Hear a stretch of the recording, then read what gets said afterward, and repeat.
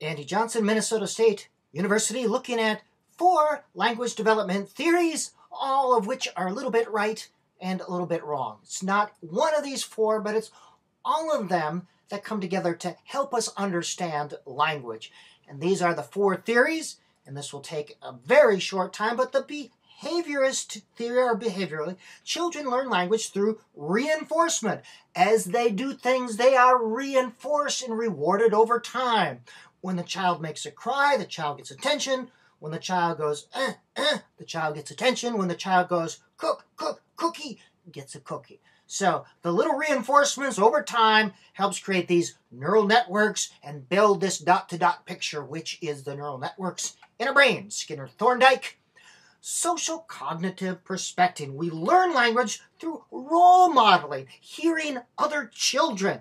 We imitate older others, and we've seen this stage with children 1 or 2 years old who repeat everything.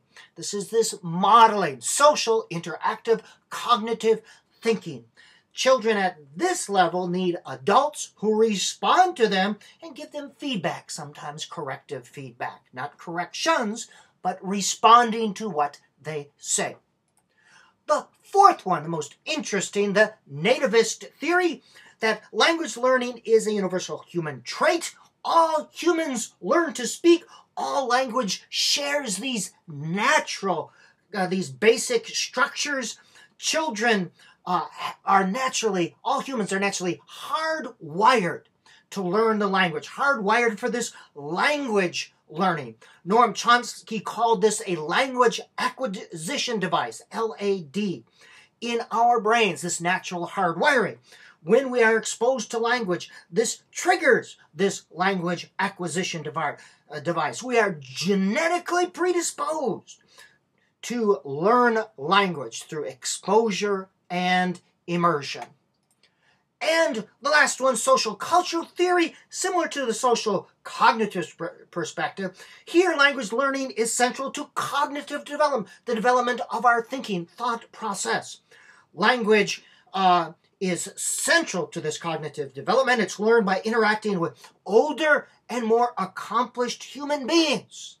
We interact with people just a little ahead of us or maybe far ahead of us.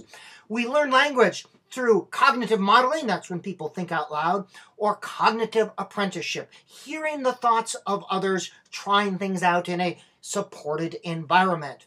These are 4 theories, all of which are a little right, all of which are a little wrong, like most theories in education. There's no one theory that explains everything.